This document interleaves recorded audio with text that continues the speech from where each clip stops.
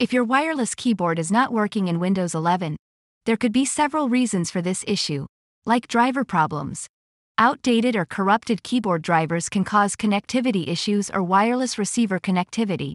Ensure that the wireless receiver or USB dongle for your keyboard is securely plugged into a working USB port on your computer. So in this tutorial you will learn several solutions so you can fix your wireless keyboard in a quick and easy way.